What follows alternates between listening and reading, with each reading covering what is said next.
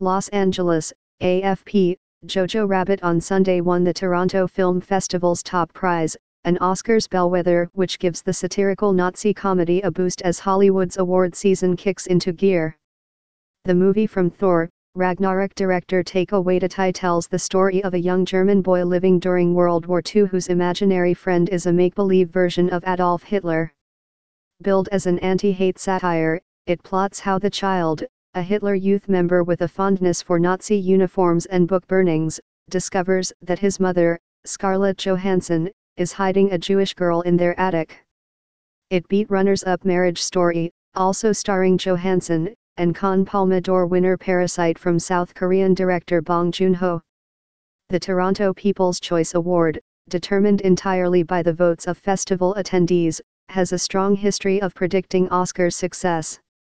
The last 7 winners were all nominated for Best Picture at the Academy Awards, with 2 of those winning the Oscar, including last year's surprise victor Green Book. 12 Years a Slave, 2013, The King's Speech, 2010, and Slumdog Millionaire, 2008, all began their award season journeys to Oscar glory with the Toronto Prize. Jojo Rabbit earned only middling reviews from critics after its world premiere in Toronto. The Hollywood Reporter praised its raucous, audience-pleasing outrageousness but warned its cartoonish approach to Nazi Germany doesn't wear well as matters deepen and progress. Variety called it a feel-good hipster Nazi comedy which creates the illusion of danger while playing it safe.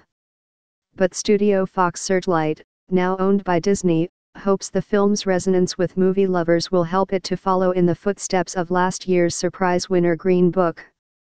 The Toronto International Film Festival is the largest in North America. This year it featured more than 300 films from 84 countries, including 133 world premieres.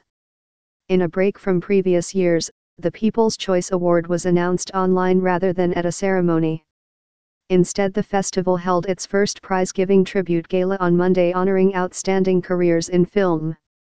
Meryl Streep, who is currently promoting Netflix's Panama Papers thriller The Laundromat, received the inaugural Actress Prize. Joker star Joaquin Phoenix picked up the inaugural Actor Award, delivering an emotional tribute to his late brother River.